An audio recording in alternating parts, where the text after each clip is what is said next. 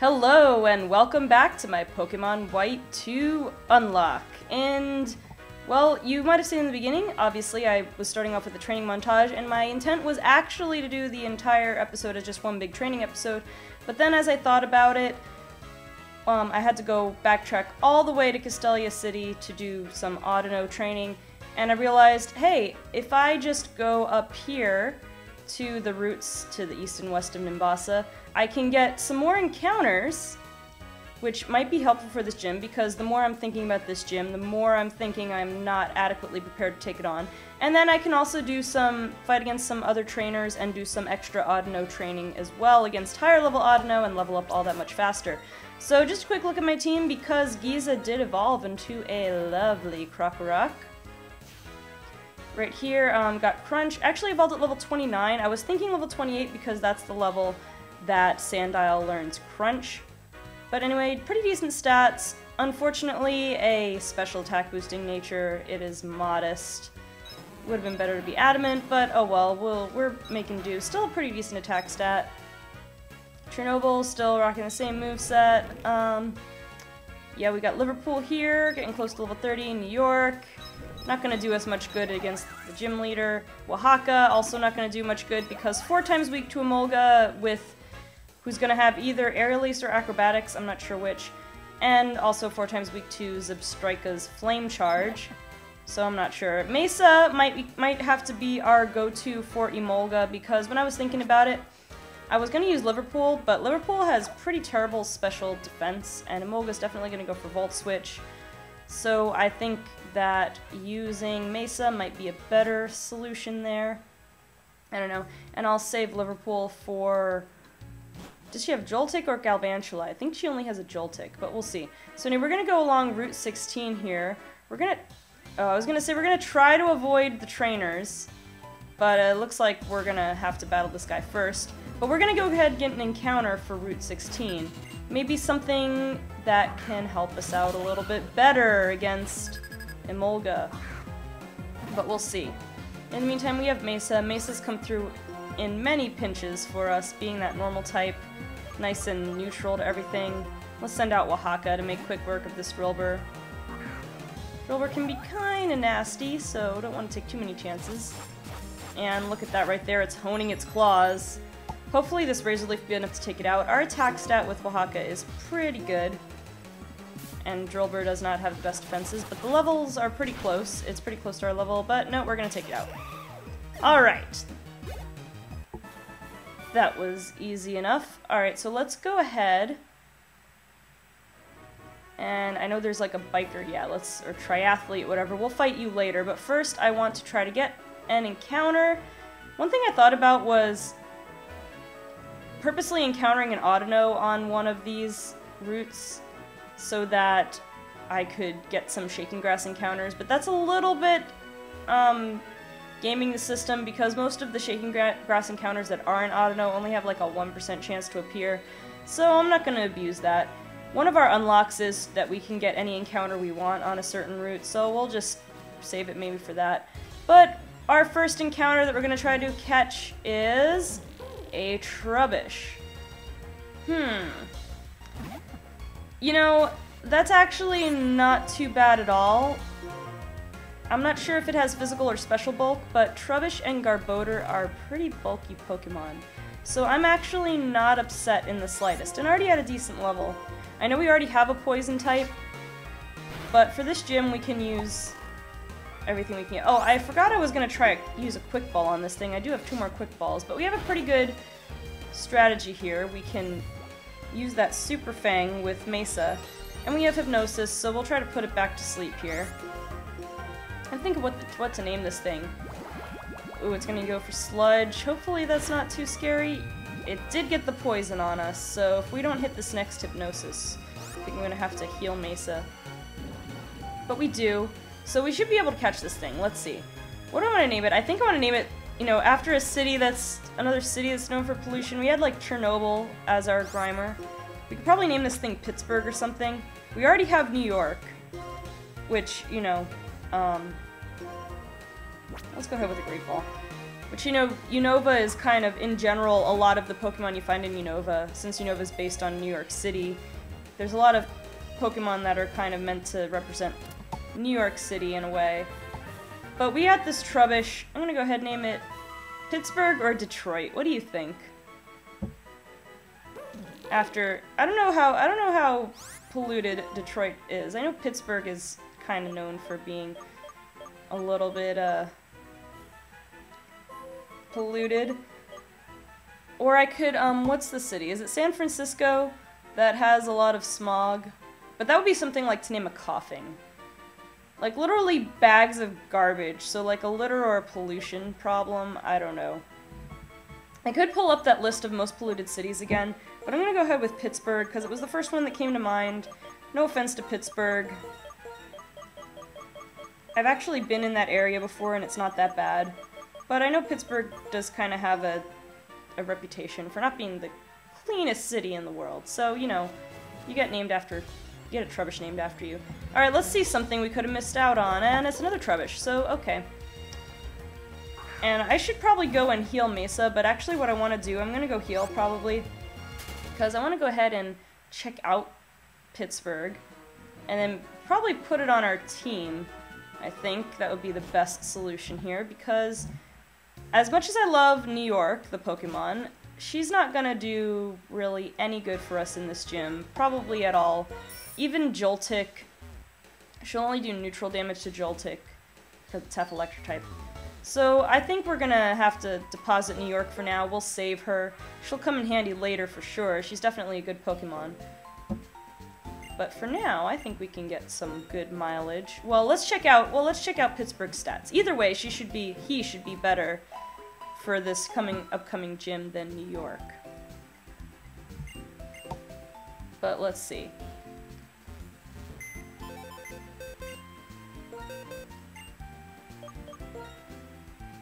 Alright, let's check out...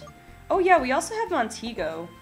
Let me check out Montego's stats, as a matter of fact, because he also... that special defense isn't great. If I level him up, though, it'll probably be better than... What's his name's? Liverpool's. So, actually, he's definitely an option. And, yeah, you are a fast and lower defense Trubbish. That's unfortunate. You do have Stench, which may cause the target to flinch. You have to be faster than your opponent to do that, and even with your increased speed, I don't know that's going to be so great. But your special defense is already pretty good at just level 23. I wonder now, though, if I should try to level up Montego. Because your attack is, well, it's decent, and you have Sturdy. I don't know. Let's see, because I also know that Oaxaca is not going to be of much use in this gym because of what I just mentioned. So maybe I could put both these guys on the team and level them up a little bit. You know what? Do I want to keep Montego just in reserve? You know what? Let's put them both in the party for now. Let's give it a try. We'll level them up to like level 30. I don't even know what level Dwebble evolves now that I think about it. Or Trubbish, but I don't think Trubbish... I don't know if Trubbish evolves for our level limit, and I have no idea about Dwebble. Maybe I'll have to look that up when I go to do my training. But they'll be in the party for now. Like I said, I think we'll just hold on to them. I wonder if I should go for the other encounter on this route. Because on this route, I have to fight some trainers before I get into the grass, and there's also a hidden grotto. And I do not remember how I said, or if I even mentioned, how to handle hidden grotto encounters. I might just use them like... Yeah, see, we're gonna have to do this cutscene here. So I think what I'm gonna do, I'm just gonna give us Fly, which is great, but won't come in handy for now. So, with hidden grottos, yes, I do know about hidden grottos. She's gonna show us where we can find this first one. And I think we're guaranteed to encounter a hidden ability Minccino in here. You know what I think I'm gonna do here is I'm gonna count hidden grottos as their own encounters, because you're not always guaranteed to run into a Pokemon in a hidden grotto. Like, I'll put it this way, I'm gonna go into a hidden grotto once. Or like, I'll say once, because you don't always find something in a hidden grotto. I'm gonna go into it, whatever I find first. So for example, in this hidden grotto, I think it's guaranteed that you run into a hidden ability Minccino, which could come in handy now that I think about it. If only it could learn, does it learn Rock Blast? If it could learn Rock Blast, that would be perfect. But, anyway. What I'm going to do with some hidden grottos, the first thing you find is an item, or a hidden item. And other ones you find, I guess, nothing the first time, and then it refreshes. But anyway, some of them you find a Pokemon. So I think what I'm going to do is I'm going to allow myself to catch any hidden grotto Pokemon, as long as it's the first thing I find in that hidden grotto. So if the first thing I find in the hidden grotto is an item, tough luck, I don't get an encounter. But I'm going to allow myself to get an encounter in a hidden grotto otherwise, if it's the first thing that I find in that hidden grotto. And now I can't go back to this hidden grotto and try to find something else. If something else even spawns in here, I don't know. But we're going to go ahead and give this a try. We're going to go for... Let me make sure... We're all healed up, right? And we got Mesa up front. Alright, we're going to give this a try, fighting this Minccino. I wonder if... Because I think it has Skill Link. So I wonder if I should even bother trying to go with the Quick Ball. You know what? I think I will. Because I think we can take one set of attacks from this thing. I hope. Let's go ahead and try the Quick Ball. What would I name this thing? Well, it's like a chinchilla. I would name it something like after something in Australia. Okay, and the Quick Ball does catch it, which is good. This is our hidden grotto encounter for this hidden grotto. And, you know, my luck, I'm not so great at finding hidden grottos anyway, so don't worry, I probably won't be abusing this very much. So I want to name you after something in Australia. I think the first thing that comes to mind is Sydney. And Sydney... I always thought of it sounding like a girl's name, but I've only ever heard it as a guy's name, I think, in real practice. So I can name this Minccino here Sydney. We'll have to check him out, too. But before we do that, so yeah, I'm not going to ever get anything else in this hidden grotto again if anything ever shows up. But we do want to get a tall grass encounter for this route. So let's go ahead and see what we can find. A Liepard, but we already had... I'm going to invoke Species Clause here, even though a Liepard isn't too bad, I guess. But I'm going to invoke Species Clause because we did have Kathmandu, our Purloin, our first death, and we can't get away, which is unfortunate. But yeah, I'm going to invoke Species Clause, part of Dupe's Clause here. Let's go ahead and try to find another encounter. What are we going to try to catch? Another Liepard. Alright. I mean, I suppose if I just keep running into Liepard, I could eventually just say, alright, I won't invoke Species Clause anymore, I'll try to catch this Liepard, because I lost Kathmandu right at the beginning of the game. But in the spirit of what I'm trying to do here with Dupe's Clause, I don't want to go for that. I want to see if is there even anything else I can catch. I mean, I might run into some Shaking Grass and run into an Audino that I could try to catch. Yeah, and there's Trubbish. I don't think what else can be caught around here. I don't know if Fungus can be caught around here. Or... Tranquil, which I already have a Tranquil as well. So I might just have to go for the Shaking Grass encounter on this one. But we'll see. We'll give it a couple more tries. Oh, a Solosis. A Solosis, indeed. Well, let's go try to put it to sleep. It's gonna go Snatch. Does that affect... No, it doesn't. It affects stat increases, I think, only. But it is avoiding that Hypnosis like a champ here. All it's going for is Snatch. Is that related? Is that why? No, I'm missing it anyway. It has Hidden Power. What type is it? Well, it's anything but fighting based on that it's neutral. Why do you keep missing? It's just gonna go for this Hidden Power though, so we don't have too much to worry about. I am gonna go ahead and heal, though.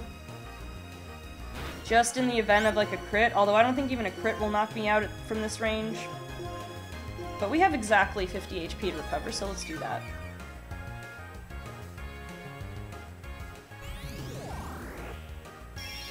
And another hidden power.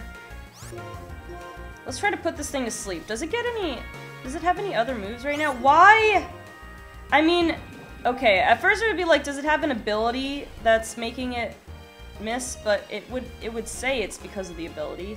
So yeah, I was just having really bad luck hitting that hypnosis. So now we're gonna go ahead and Super Fang it a couple times, and it woke up fast, of course. We're gonna go for one more Super Fang. I guess I should have just done Super Fang from the start, but I wanted to try to debilitate it first to hope it stayed asleep. Okay, we're gonna go try to put it to sleep again. Let's hope we have more luck than last time. Alright, perfect. But yeah, I didn't want to use my last Quick Ball. I probably didn't even need to use it on that Minccino, but I figured I'd give it a try. But I'm gonna save that last one just in case we need it. Let's not take any more chance than we have to. Let's use Great Ball. What do I name you? Alright, should I name you something that's very, like, a scientific capital of the world? I don't know. What do I want to name you? They're liquid, they're fine in any environment, no matter how severe. The Cell Pokemon.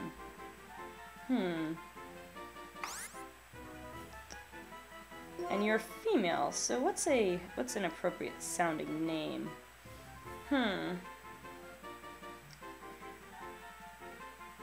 Let's see. What could I possibly name you?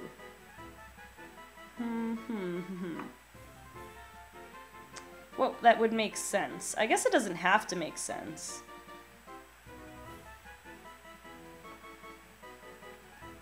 But you know, you're kind of like a small cell, but you kind of look like caviar. So where would be a place where you could get some good caviar? Somewhere on the coast.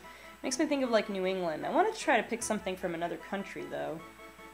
I don't know. What other place would have caviar?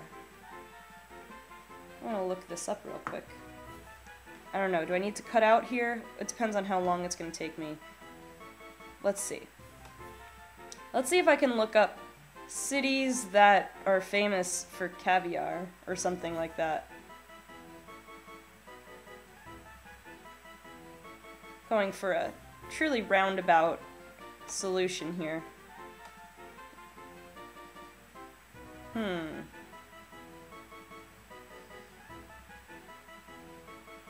Not helping me here, internet. I suppose I should just look for, like, cities tied to genetic research or something like that. But I like this solution, maybe. Well, here's a brand of caviar. Where do you come from? Where are you from? Where are you from? Founded in Paris. Okay, so this company boasting the world's best caviar is from Paris, and I thought a name of a French city might be suitable for you. I don't know why, but you are a lady, Solosis. So yeah, why not? I'm gonna call you Paris. Doesn't have to make perfect sense, right? Paris is a pretty name. Not Paris like the Pokemon, I guess. Alright, well, let's go ahead now and take a look. Let's try to avoid this breeder if we can. Alright, we did. We'll go back and fight them later, maybe, but I think I'm gonna go back to Route 16 for my training. But let's go and check out Paris first. Just to see if maybe we want to put her on the team instead of one of the other two we just... Come on, get in the... Alright, I'm getting off the bike. Apparently I can't ride a bike very well. Alright.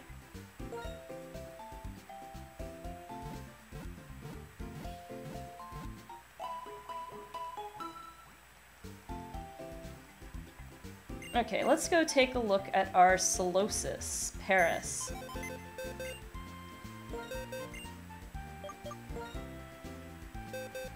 And you have Overcoat. I'm not sure what does that ability do? Protects the Pokemon from weather damage. And heightened defense and lowered attack. That is not great, but not terrible either. And you're holding a Person Berry, which I need to take away. You have Light Screen. I mean, I could set up with you. You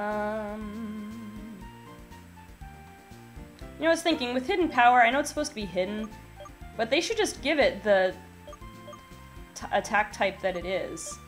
Unless it actually happens to be Hidden Power Normal. Is it Hidden Power Normal? I've never seen Hidden Power show the type before, though, so that's probably not. It's probably whatever. And it's pretty low power Hidden Power, I think, unfortunately. Special attack, pretty good. Special defense and special defense, not fantastic, so I don't think I need you for now. I'll take your item, though, because that is illegal until we beat this next gym to hold items. Oh, we have to check out also our Minccino, Sydney. Your ability is Skill Link, and you have Double Slap, but that's all right now that you have. You're also holding a Chesto Berry, so I have to take that from you. Your defenses aren't great either, so I'm going to keep you guys in storage for now. You guys could be great later. I mean, Reuniqueless, I think, is a pretty good Pokemon. And Cinccino could be pretty good, but I'm going to wait on that. After this gym, maybe I could put Mesa into retirement and have Sydney come in instead, but really Mesa's been pretty good. So we'll see. Anyway, we're gonna go and do some training now. We're gonna try to look for some Audino. Let's try to do some switch training with Pittsburgh here. And I'm gonna buy some more Super Repels, I guess. I have some money. I can afford some. Yeah, let's go ahead with that. Because I don't know if I'll find a convenient grass patch there. But anyway, so the rest of this episode is just going to be a training montage, so I'm going to call off the episode right here, or the commentary portion of the episode. The rest is going to be training. So if you want to watch the rest of it, you're more than welcome to. Otherwise, that'll do it. So if you like this video, go ahead and leave a like. If you're excited for the upcoming gym battle, should be in the next episode. And also subscribe if you really, if you haven't yet subscribed and you really like my videos, I would really appreciate it. And go ahead and share with your friends that maybe might like this series. That would be cool too. Also, if you'd like to check me out on social media, you can like my page on Facebook or follow me on Twitter. The links are in the description. And also, don't forget to check out the collab channel Team Eclipse that I am a part of. They do some cool stuff as well. And I have a Let's Play of Pokemon Y, a Pokemon Y Wonderlock, in fact, going on right now. And that'll do it. So guys, thank you so much for watching. Or if you continue to watch the rest of this episode, and I will see you on the next episode of my Pokemon White 2 Unlock.